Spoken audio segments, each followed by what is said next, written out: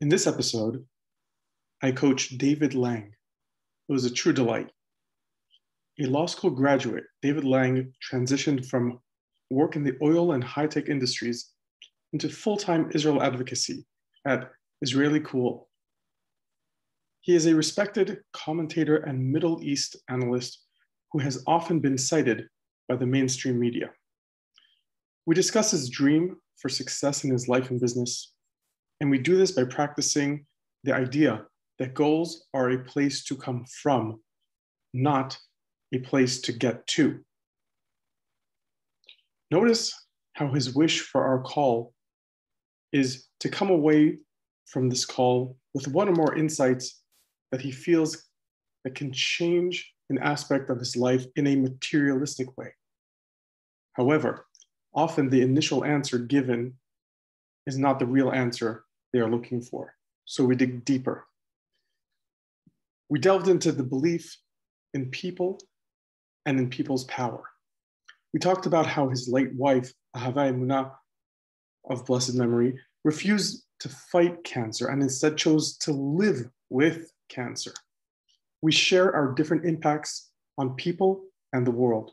We share ways to draw inspiration from unlikely places. Enjoy.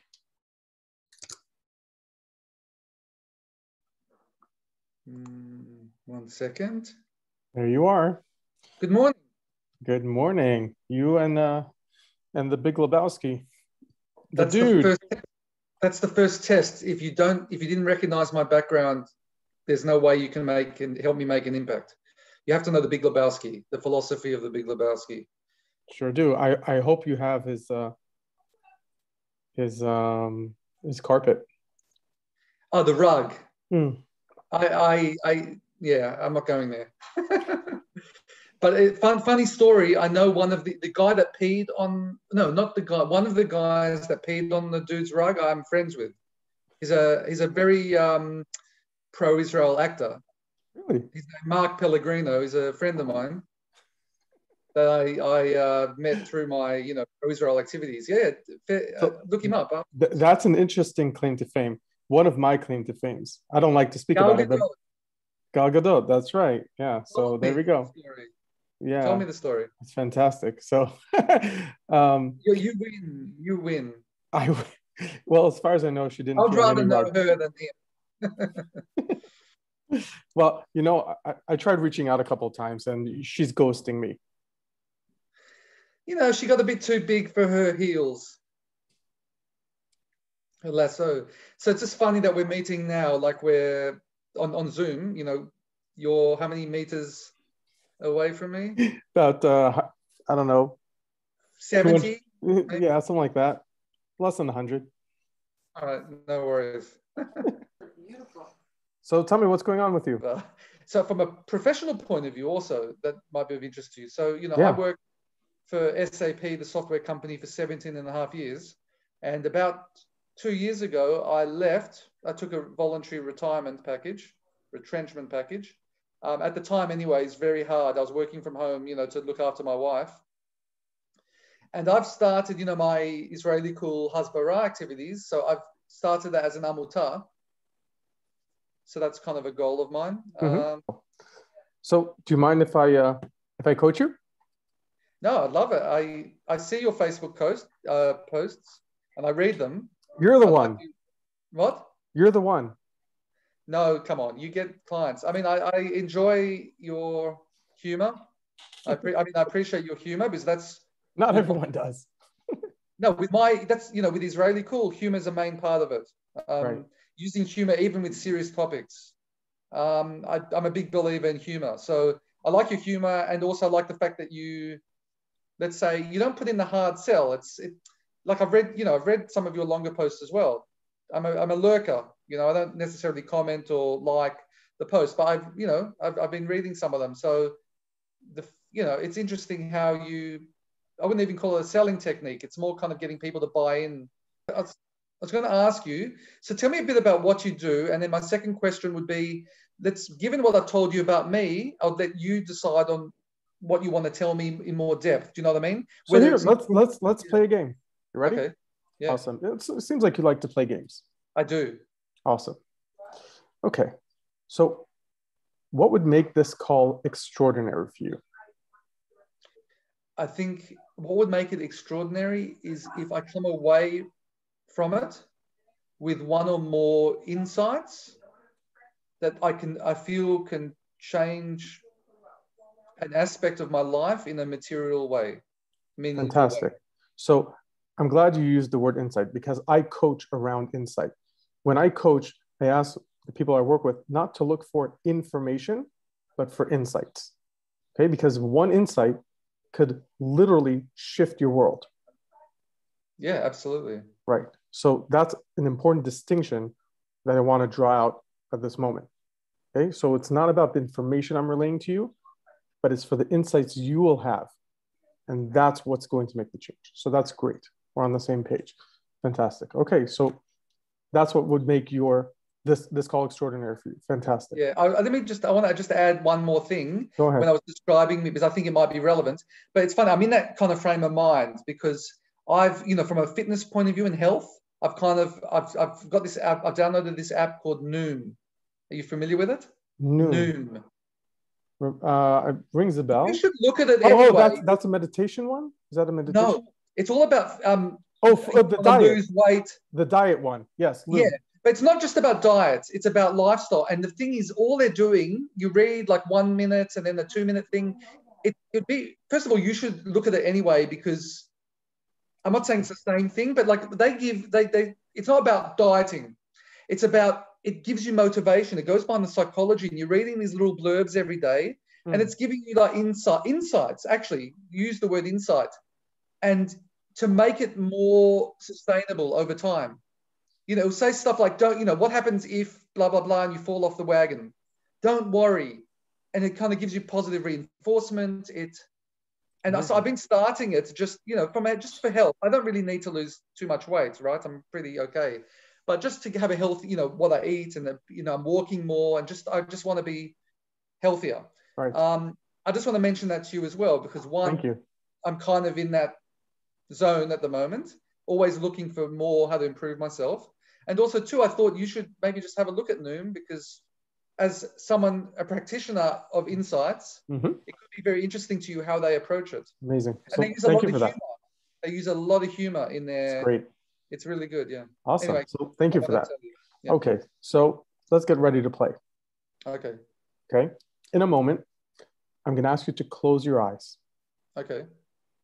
And I want you to take a moment and imagine vividly what your perfect life will look like in 3 years' time, 2024. Have a really clear picture of what your business looks like, how much time you're spending on your business and on your family, how much money you're making a month, clear number. You know exactly what's happening. Yeah. What your life is looking like, where you're spending other time. And then I want you to tell me, what was it 3 years ago in 2021? What insight, what decision you made, whatever it was that put you on that trajectory that brought you to that success. Okay, so in a minute, you're going to close your eyes, take a moment, take a deep breath, and you're going to call me up on the phone from 2024. We're both going to be in 2024. We hadn't spoken in 3 years, not because of COVID. That's awkward. Right? We hadn't spoken, and you're going to start the conversation and say, "Oh my God." And you're going to tell me all about your amazing life. Okay. Here we go. Wow. Okay.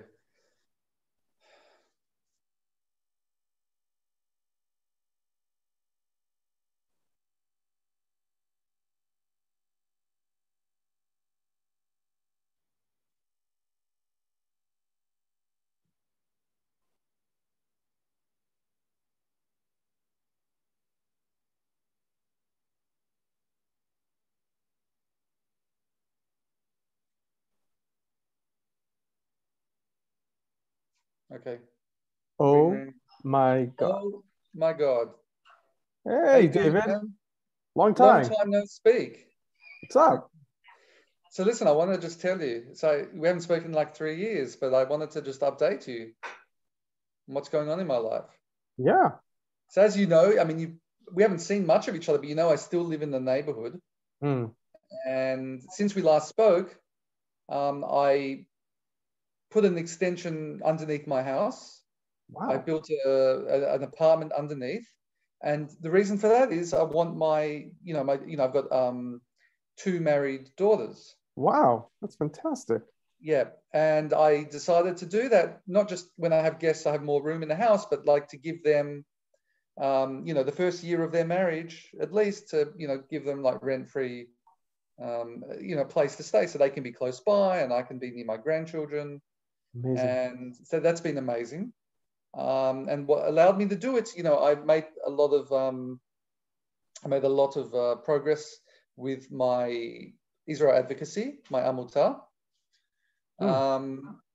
So I got the donors that I needed. I'm now, I mean, if you don't mind me saying, I can tell you how much I'm Please. making. Yeah.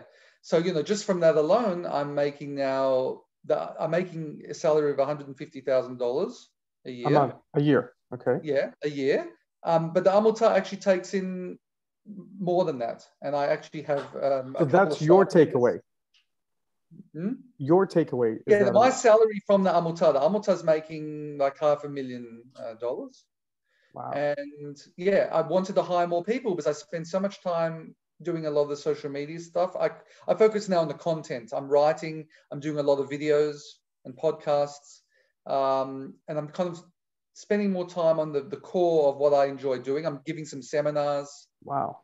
And I feel like I'm really making more of a difference than I was in 2021, even, where I was making a difference, but now, it's much more well-known and I see the results more because I focus more on the passion of it and not the stuff around it, which is, the social media posts and the stuff that I can kind of sometimes get caught up in.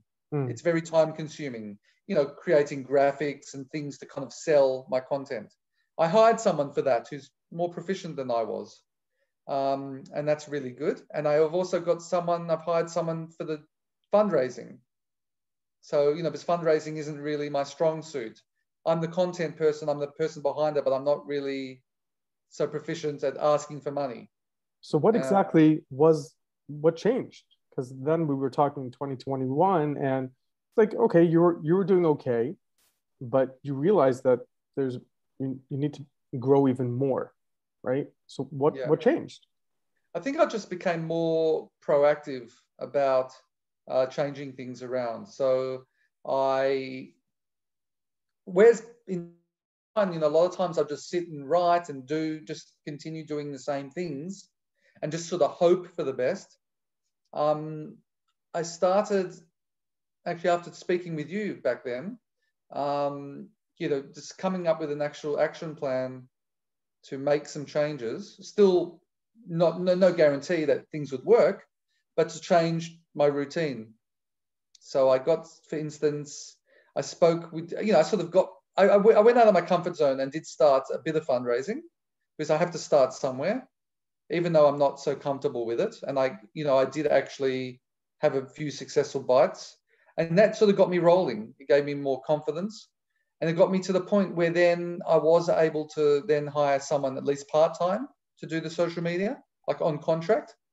And then I was able to focus more on my content and then I became, the content got better and then I was able to bring in more donors and then it sort of spiraled to a point where I am today. And by making the additional money, the additional income, it sort of made me more relaxed. Even though in 2021 I was okay, I just then, I was able to actually, I started spending less time on work and sort of more, because I felt less pressure to kind of build it up as much, if that makes sense. Yeah. And I spent even more time with my family and more time. I had a much better work-life balance. So I think that was the key for me. Amazing. So now I want you to take another deep breath and take your time before you exhale. And when you're ready to exhale, you can exhale with power. Whenever you're ready. Now I want you to describe the physical sensation you have in your body now. What are you feeling? I'm relaxed from the breath, I think. Relaxation more. Contentment, perhaps. And where Not are full you? contentment, but yeah. Where are you feeling this in your body? Right now, actually, my head is kind of a bit light, but in a good way. You know, like I don't feel like I've got heavy thoughts. Does that make sense? Like, Yeah. sort of almost like a little bit of a little high, not a full-on whiskey club high, but kiddish club. But you know, like a kind of feels good from the head. You see, the power of this little game we played, it derives from the idea that goals are a place to go to reach, as opposed to what I did with you now, is a goal is a place to come from. Because what you did, back from the future, so to speak. Because that goal was inside you. You just projected it outwards so you and I could see it. And then you described the steps you already took to get there. So now going back to 2021, you know exactly what you need to do right now in order to get there. So it's not a place that's detached from you. It's a place that you come from. It lives within you. And you see, like, you are an observant Jew, so I could share this insight that I found a Jewish source for this concept. Oh wow! Everything's there. Everything. And it's by Rav Tzadok HaKohen of Lublin. His books are right here, and he has a profound idea. You know, our sages say that every person should say every single day, when will my actions and deeds reach the actions and deeds of our forefathers, Avraham, Yitzchak, and Yaakov? So he says, who are you kidding? Like, give me a break. Really? You're kidding yourself? Like, come on. Seriously? Like, okay, so they're role models or whatever, but that's like so beyond. He says, no. He says, the idea is that they have already paved the path for us. They've done it already. The question is, when will we walk in their footsteps that they've already done? They've done the hard work.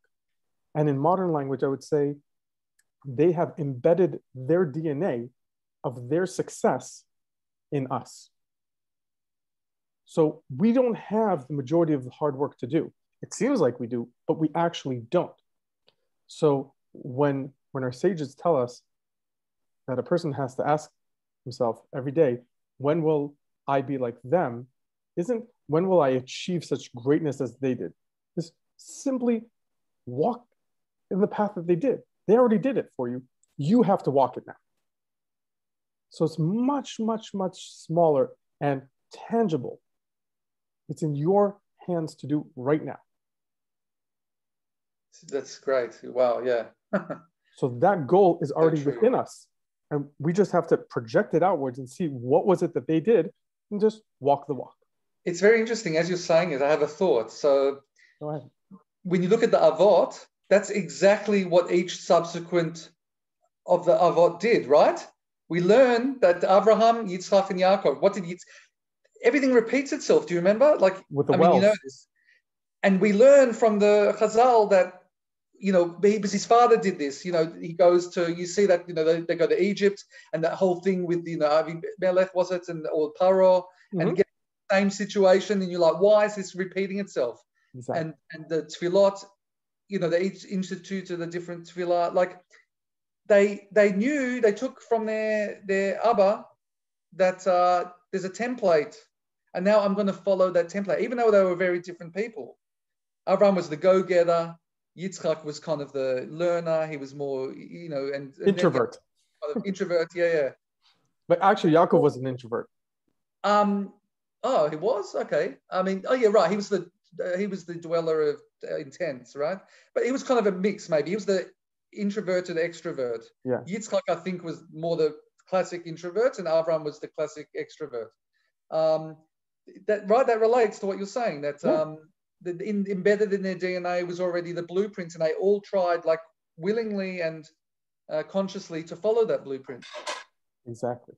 Yeah. But that's a very empowering insight, because now I can do this. Yeah. And I have my Northern Star. Yeah. I'm not shooting in the dark, and I'm capable of doing it. Like I'll share with you a couple more ideas that are, one is a beautiful quote that I use as my glasses, my lenses that I put on before I come into a coaching session as a coach. It's by Johann Goethe, the German poet from about 200 years ago. I don't, but okay. Make believe you do, just for the sake I'm of not this going to call. nod like, yeah, I know him. Yeah, of course. Right? Because like if you would have had his picture in your background.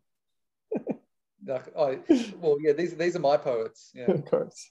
So he said something really profound. He said, if you treat a person as he is, he will remain as he is. But if you treat a person as who he ought to be and could be, he will become who he ought to be and could be. Now, the distinction I want to draw out here is, as opposed to karma, the law of attraction, all these woo-woo stuff, which have some power to them, he's not saying if you see a person as who he ought to be and could be. He says if you treat a person as who he ought to be and could be. So I come into a coaching session and I put on these special magical glasses that I have to work really hard to not see the coachee as they present themselves and as how they believe they maybe are, but rather as who they are, who they could be and ought to be. And then I have to treat them as such. Not only see them as such, but actually treat them. Okay? And then I have some clients who I told them, how about you print out that quote and literally stick it on your mirror. So when you wake up every morning, you look in the mirror and you're naturally deceived by what your eyes are telling you, because your eyes are giving you information of, okay, this is who I am, and that's with all the baggage in the past and all my history, and I can't get rid of that. And that's how you show up in the world a second later. You leave that room and you go out and you remember, that's who I saw in the mirror. But if you have this quote, it gives you two steps. Number one, you got to see yourself differently, but then you got to treat yourself differently. You're going to show up differently. Not only treat other people differently, but start with yourself. Treat yourself as who you could be and ought to be, right? And the example I like to give is a lawyer who's, let's say, 2 years out of law school and has this huge goal and aspiration and a dream of being a 300K a year lawyer. And for him, it's like an impossible dream. So if he would start treating himself like a 300K a year lawyer, he most probably would decline to take on smaller clients, 1K client, 2K clients, because a 300K a year client doesn't deal with those cases. His schedule will look different because he will treat himself differently. So that's something actionable and tangible that anyone could do, as opposed to just seeing yourself, which is like just like hoping things will change. But if you actually live differently, you're already on the path of becoming that different person. You are the different person. Like, correct. Exactly. You are that person in the future. That's right. You're already on that You're living path. as if you've gotten to the goal already. Correct. Because your frame of reference is the person that got to the goal already. That's right. Yeah, it's interesting. And the other idea I like to share is one of my really core beliefs. Also an idea from Rav Tzadok Cohen of Lublin. He says something profound. At the beginning of the Torah, it says that God created man in his image. But God doesn't have an image. So what does that mean? Wait a minute, that doesn't make sense. Not only he doesn't have an image, we are not allowed to give him an image. So what's going on here? So he says something beautiful. He says that God's image means perception. So we perceive God in a certain way. So how do we perceive God? Well, think of the first man in the world. He was put in Gan Eden. What is his relationship with God? God is not his father. God is not his buddy, his peer, his colleague. He's not his teacher. What's the relationship? The relationship is that God is his creator and he's the creation. So his image of God is creator. That's how he perceives him. So when God says, I created man in my image, Rav Tzadok says, it means the same way I have the power to create worlds, so do you. That's powerful. Wow. Now, on a miniature scale, of course, but it's the same power. Wow. And that's a core belief of my life. I believe in humans. Right? Rav Tzadok says from that idea, he says, he takes it a step further. And his words are like, wow. He says, the same way there is a commandment to believe in God, so too there is a commandment to believe in man. It's not like a hocus pocus thing to reach our potential. It's like we're supposed to. We were born to do it. And it's all within us. It's not about an external person or belief that, boom, now we're worthy. Because we were never worthy. We were scum. This is the exact opposite. It's very empowering. They love it. I share this with everyone. And I do love it, yeah. And it's, they look, the world is thirsty for this type of life. And there's so much emptiness and a void to be filled. Yeah. This is what needs to be filled, filling that void. And they just suck it up. It's like, wow, it's so refreshing. We desperately need more faith in the human race. I mean, I'm not talking about now with the original sin. I'm just saying in general, the way the world is right now and culture and everything. It's like I would lose faith, let's say, in the human race if I didn't have this emunah that I do, that things will work out because of my faith in Hashem. Because if you just look at the way things are going, with the cancel culture and everything, it just like looks dire. But yeah, you're right. This is very powerful, and I'm sure they lap it up. They do. And the next step, which relates especially to people who are, I would say, leaders by nature or have learned to become leaders in any form, right? It's what I call the rebels. They're the ones who really shift the world. And they could be even just the leaders of their own life or leaders of their family. It doesn't have to be Elon Hollywood Musk, producers. for example, is big scale rebel. Like, Elon Musk it could comes be, to my mind. Yeah, exactly. But his style, but even in miniature, just a person who took ownership of their life. And what I share with them is something that shifted my life from in one instant. Happened 25 years ago when I was in yeshiva. The rabbi, he gave an interesting class, and I believe he quoted Rav Yisrael Salanter, who gave this idea. He said that I don't have to give you the context because you're a religious Jew, but he asked the question. He says, if you are in the middle of Shemona Esrei, davening in the middle of a forest, and you see something in the river in the corner of your eye, he said, it's possible that it's just a log floating there, in which case you just have to ignore it and continue with your prayers.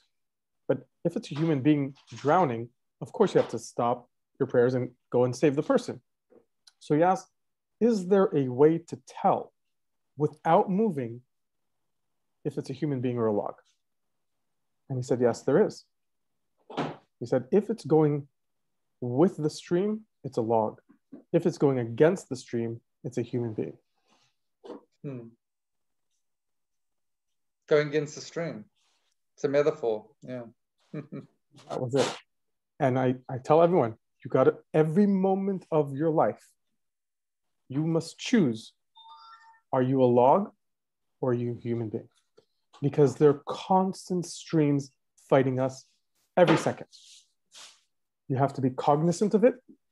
You have to be fully aware and fully engaged to be prepared to play the game. Wow. And you have the choice. That shifted my world instantly because I realized I was the only student there who stood up and said, that's me, right? And the truth is that there are different levels of living into that idea, right? So you could take it like as a community, let's say at a community level, we choose to go against the stream of what the community does around us. And then you have as a nation, okay, so we're not like other nations.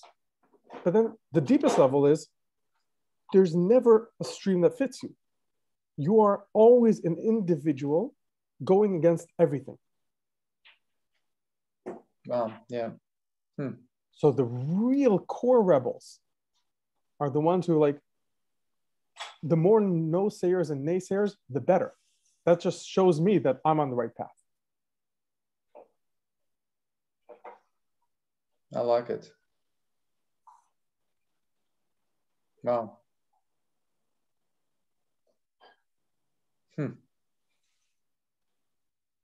But at some level, I believe everyone has that to a certain extent, right? And that's the power of choice. You gotta stand up and say, no, I'm not a log. Yeah, very nice. I'm not a log. These guys behind me look a little loggish at the moment when I'm looking, sitting like logs.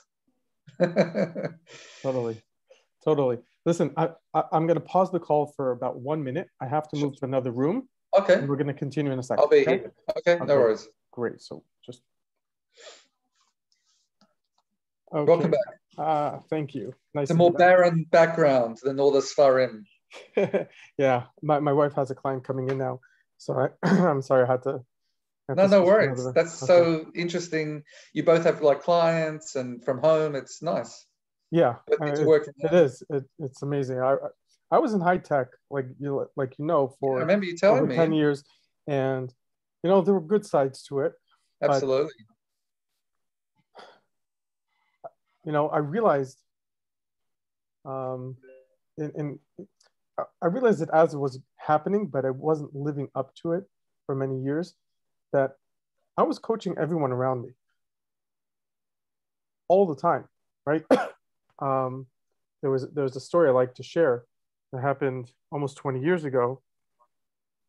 When I was in yeshiva, I got a call from a mother who did not know me. And she asked if I don't mind meeting her son. He was 13 or 14 at the time, actually from Ramat Bet Shemesh. Brilliant kid. He was asking deep philosophical questions and no one could help him. And I said, sure. She sent him to my yeshiva in Efrat, where I was studying at the time. I met with him once or twice, each time for about an hour or two. And that was it. I hadn't heard back for several months. Then she suddenly calls me up out of the blue, and she says, I got to tell you, you were the only one who could help him. We sent him to other rabbis, even to a therapist, nothing. It was only you. I said, really? She said, yeah. I said, do you want to know why it was only you? I said, sure. She said, well, I was in shock when I asked him myself. Because he said, you were the only one who was smiling the entire time. Wow.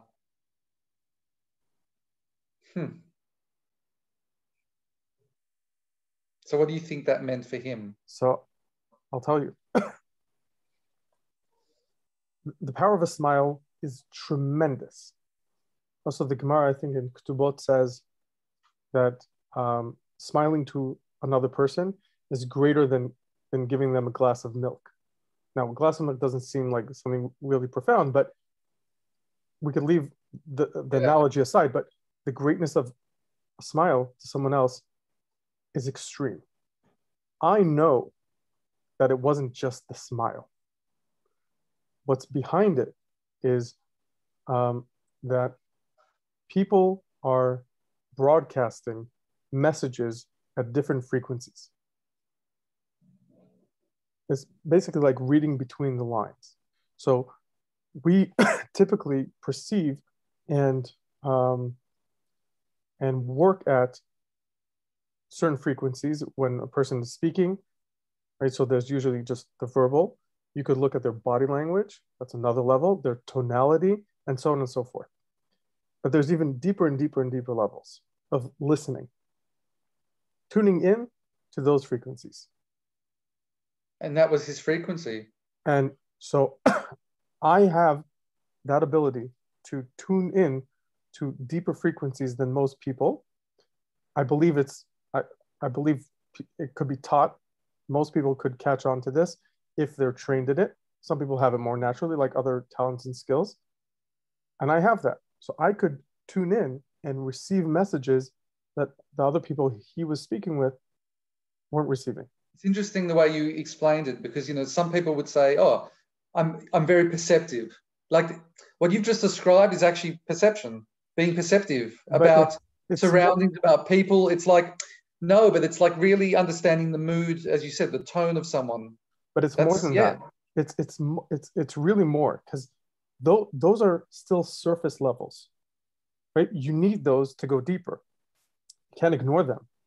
But the idea behind this way of listening is that you have to really understand that all those are still just masks. Yeah. So they're expressive masks, but they're just the mask. You have to go deeper.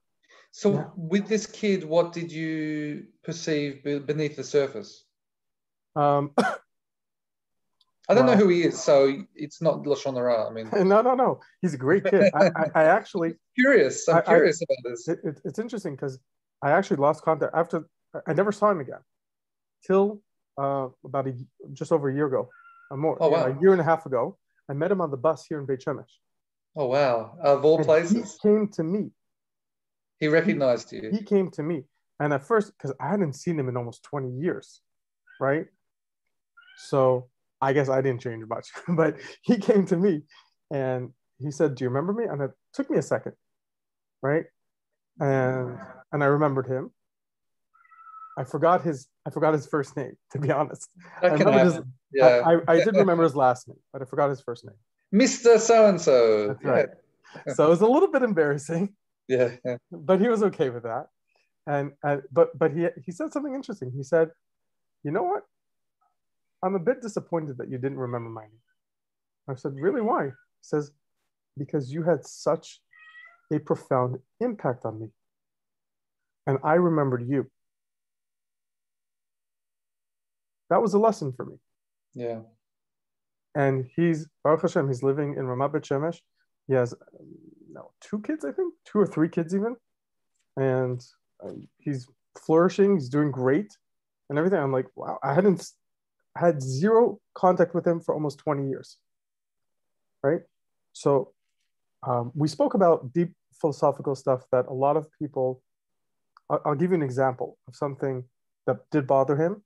Yeah. And it's a very deep Jewish concept based in Kabbalah. That when you have this insight, you look at the hard times differently. The Ramchal explains something so profound and so deep. He says, Hashem created the world. But in order to create the world, he needed to step back, so to speak, to give space for the world to exist, because he's everything. He's all-encompassing. So in order to give space for another entity, another reality, he needed to step back. That's the void. He created this like void. That's where we live, the universe, the physical, the materialistic place that we exist in. Now, there are good things that happen, and there are bad things that happen. So number one a priori belief that you have to have as a Jew, he says, is that Hashem is all good and his nature is good. And therefore, he says, by nature, he should only be doing good things because his nature is to do good. So then how is there bad in the world? How's there room for bad? There's no space. It's where he stepped back. Correct. So what is bad? Bad is where he creates another void and he steps back, and therefore there's no room for vacuum in the universe. So when he's not there, there's the bad steps in. But that's fine. That's okay to understand. It's the next step. He says, wait a minute. Think about this for a second. Think of a person who's going through a very difficult time in whatever facet of life. He feels disconnected from God at those times. And rightfully so, because by nature, we know that he's providing for us. He's all giving and he's good. So if there's bad, that means he's stepping away. But is it really bad? So that makes, so what the Ramchal says, the Ramchal says, if by nature we said by his nature is to do good, that means he's always, by nature is just flowing out of him. So if there's space for bad, it's as if God is holding back his nature even more to not be providing his good. So imagine the line of tension, the border between where God is by nature, he's providing, and then he steps back a bit, leaves this void for the bad to be, and you're on this side, okay? So he says, the Ramchal says, during those moments and those spaces in time and space where there is bad, God is present even more because he has to try harder to not be there. So this is so interesting. So first of all, this is really resonating with me given what I've been through. And you obviously, I mean, it's not even a question. You've read Gan HaEmunah by Rav Arush. I did. And if you haven't, then I'd be very surprised. No, I have. He basically described what you just said, but in different terms. I mean, basically, if you remember back to that book, one of the things that really stuck with me, and I read this book while my wife was very, very ill. She also read it, and it gave us so much emunah, was that the people that go through a lot of sorrows tend to be the ones where Hashem is really intricately involved in that situation and in their lives. It's the person, the multimillionaire person. Don't get me wrong. There's nothing wrong with making people multimillionaires with their yachts, but they're the ones that maybe need to pause and think, well, wait a minute, where's God? Or to really make, you know what I'm saying? Like, it's not that he's not in their life, but the ones where God is actually intimately involved to cause this difficult situation for some greater good. He's trying to trigger us to do something, to grow something. God's presence is very much there, which is, again, hafuch to what the world teaches you, where I feel so bad. Like, why do good people suffer? There is no God, and this was so powerful for me, even as a frum Jew, to read that and get it. And what you've just said, at least from my point of view, is just a rephrasing of that concept. And that's kind of why I knew where you were going with this, because I'd read Emunah. So to take it one step forward upon what you just added, there's a brilliant insight of the Avnei Nezer, who was the Sochachover Rebbe about 150, almost 150 years ago. Yeah. And he asked a brilliant question. When God cursed the snake and said, Al gechon chatelech, you shall crawl on your bottom and you shall eat the earth of the dust. He said, why is that a curse? If his food is so prevalent, it's everywhere. He doesn't need to work for his food. He said, that's exactly the curse. What God did to him, he said, I don't want to hear from you anymore. I'm going to give you food. You don't need to contact me. Detached. I don't want to hear from you. You're good, right? You stay away from me. That's so right. The people who need to work hard, I want to hear their prayers. That's the connection I have with them. Yeah. So they're going to struggle a bit, but then they can reach out to me, and that's where the connection happens. I want to be disconnected from you. That's what God told the snake. That's exactly it. It's the growth, because that's what gives you growth. It's sort of just to take it full circle with what we started with when you made me imagine 2024. Yeah. You need that growth. You need to sort of, you can't be static. The snake is sort of comfortable in a way with his life, right? Everything's provided and he just goes about it. But there's that tension, you know, it's sort of, it's halachic man in a way. I could draw a halachic man about this tension. You know, it's a good thing in Judaism, having tension, having uncomfortableness, having even hard times, if I can put it that way. It's growth. Hashem wants us to grow and develop, become better. It's sort of almost like a kick up the tuchus. That's exactly one of the distinctions that I help the people I work with make, is that everyone's looking for intention. And what I try to help them do is not look for intention, but to live in tension. To be able to stretch that and be in the moment of tension. I remember one of my rabbis once told us when I was young, he said something interesting. He said, the last few hours of Yom Kippur, when you're dying to eat already, right? You're dying to drink, you're dying to eat. Just so a lot of people, what they tend to do is they like all they're saying to themselves, or they're even praying to Hashem, let this just be over with. Yeah. So one of the rabbis said that should not be your prayer. Your prayer should be, give me the strength to last in this state forever. Okay, this is amazing. So I've just got to say, you did that. What you're saying really resonates with me. I'm going to just tell you something maybe a bit controversial. You haven't told me too much new today, but by reinforcing, a bit of it. Don't get me wrong. Again, I just want to tell you, my Rebbe was my wife, and I don't know. I'm good friends with Rav Shlomo Katz. Me too. I grew up with him. Okay, that's funny. So, and he's even said this. I don't know if you saw, but after my wife passed away, you might not have known at the time who she was, but she was quite well. You know, her name was Ahava Emunah. And he when she passed away, he said, my Rebbe, he also said, my Rebbe passed away. Mm-hmm. And he actually wants to publish a book of her writing. So she wrote a blog. Wow. And one of the things she said, and by the way, everything that I tell you now, you can, of course, even use it in your, if you think it can help in your teachings and no, listen, it's like what you said. She refused, when people said, how do you fight, fighting cancer? Because people say, I'm fighting cancer. She refused to say it. She said, I'm not fighting the cancer. I'm learning to live with it and live in that situation. And what you just said is actually, so this, to me, I see this call, you gave me this gift for my birthday, but also more of a gift than you understood. Because you're bringing me back to this, what, my wife taught me. And it's just, the good feeling that when someone arrives at these conclusions through their study of psychology, through their learning, and it came from my wife, it came from her. I think she just got it from within. And I'm convinced she was some sort of, she got this from Hashem. And it makes me feel, it gives me a very good feeling beyond what you can imagine, actually. To hear it from you, with, you've really absorbed this, and I can tell you've studied all sorts of philosophies, and besides Jewish, like motivational stuff, and you're telling me these things which just resonate so powerfully with me, because I had them in me from her.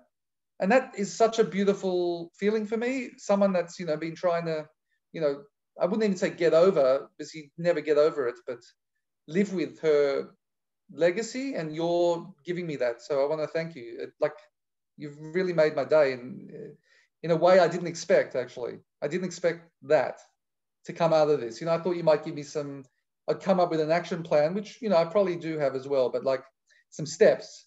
But you've actually given me a lot more. I want you to please take that with you from this call as well, like in a good way with your day and onward. And you can even quote me on this without naming me necessarily. If you want, you can always, if you feel it will help you, because it's true what you said. It's like absolutely, I believe it, like 10,000%.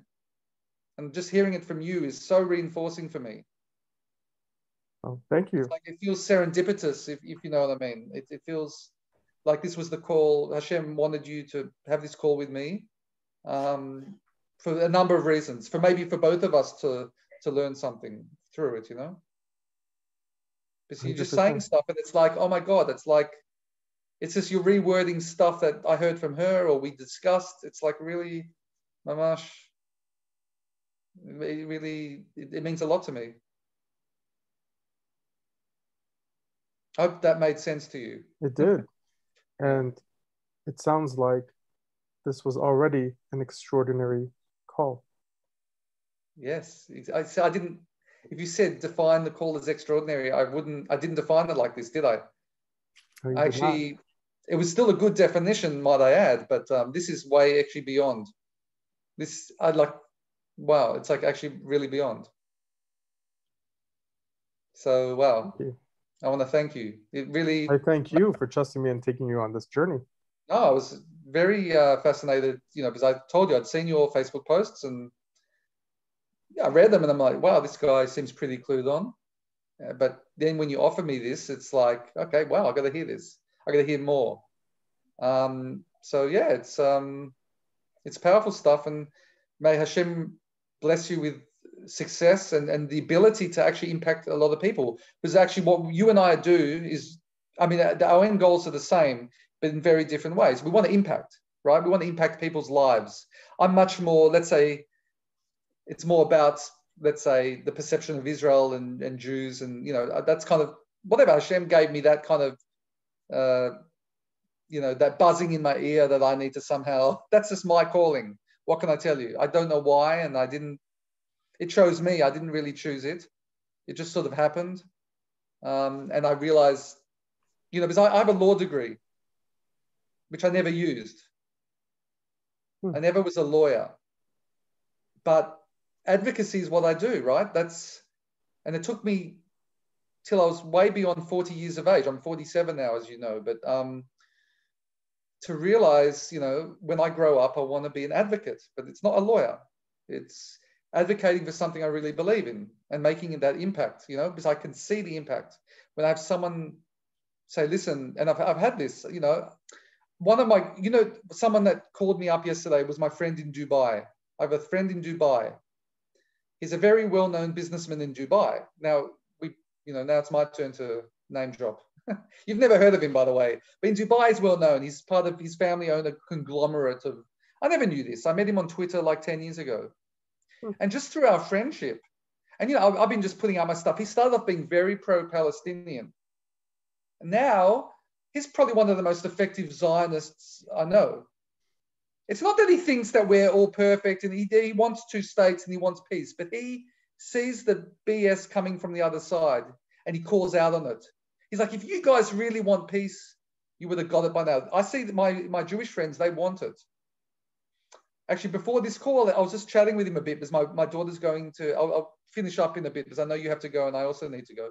But she's going to the United States. Her best friend's there and her family are involved with some Florida Chabad event, and they're flying her out, which is great. I mean, wow. But she's going through Dubai, so I contacted my friend, and she's going to be in Dubai at 5:55 in the morning. And I thought I'll just contact Fanny, that's his name, and just let him know that the first Lange to set foot in Dubai is not me, it's my daughter. And then he's a big, I call him Fanny the mensch. He's like a huge mensch. We talk, about religion, and we have a lot of, there's a lot of similarities actually between Islam and Judaism that we somehow lose sight of with all the other noise.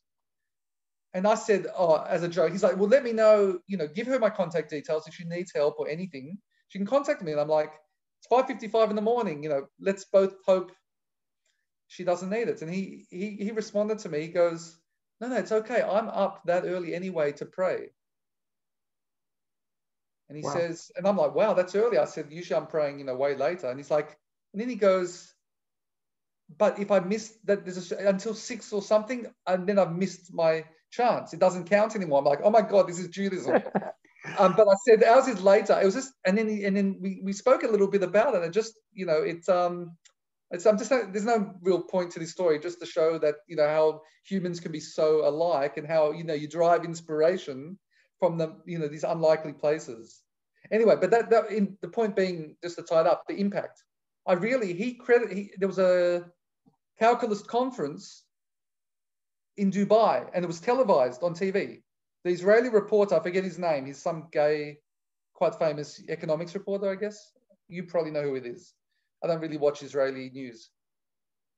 I avoid My news. friend Danny was on the stage and he told the story of meeting me and how he became a Zionist. And that, I can retire now from the point of view of goal. You know what I'm saying? You never give up on your goals, but that meant the world to me. You save one life, you save the entire world. Saving a life can also mean saving someone from their erroneous ideas. It might be changing what you're doing is saving lives because you put someone on the right path, whether it be your way or my way, right? That's saving a life.